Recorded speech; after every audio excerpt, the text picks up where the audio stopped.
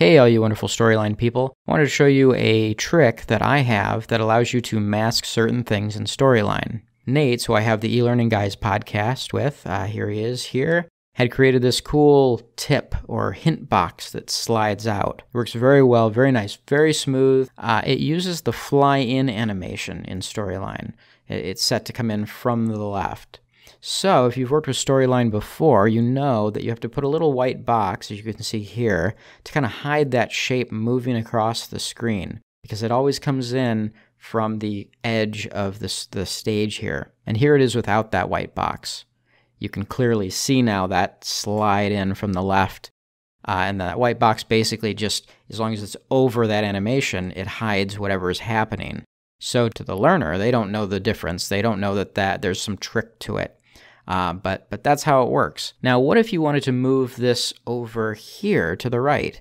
You would have to take a screenshot and kind of mask it right up to this line here to hide this thing sliding in from the left. You know, that's okay, but certainly that causes potentially a lot of problems. You always have to have that image, that screenshot on top of everything, and that can cause problems if you try to put other things on this. Let's say you've got a number of these little hint boxes. In this case, let's say you've got different boxes, and as you roll over them, it tells you the different parts of this skull.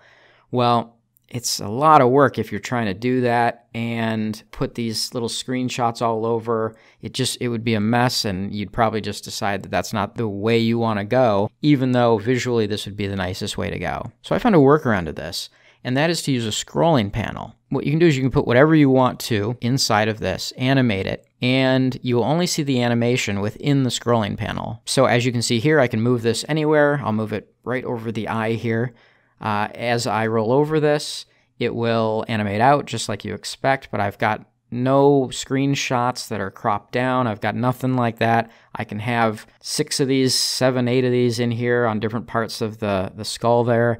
And there's no conflictions or other problems that you're running into. Now, I've not had a lot of time to play around with what you can do with this, but for instance, I had a scene in a project where someone says, you know, take a seat. And I didn't want the arm to animate in from way over to the right. I want it to kind of happen right kind of more in the middle. And I don't want to create a white box over here to the right because we might put another image kind of in the background here. And so that would highly complicate things. So I can just throw this in a scrolling panel, animate it in as expected, and it seems to work very well. Nate's and I tested this in HTML and Flash.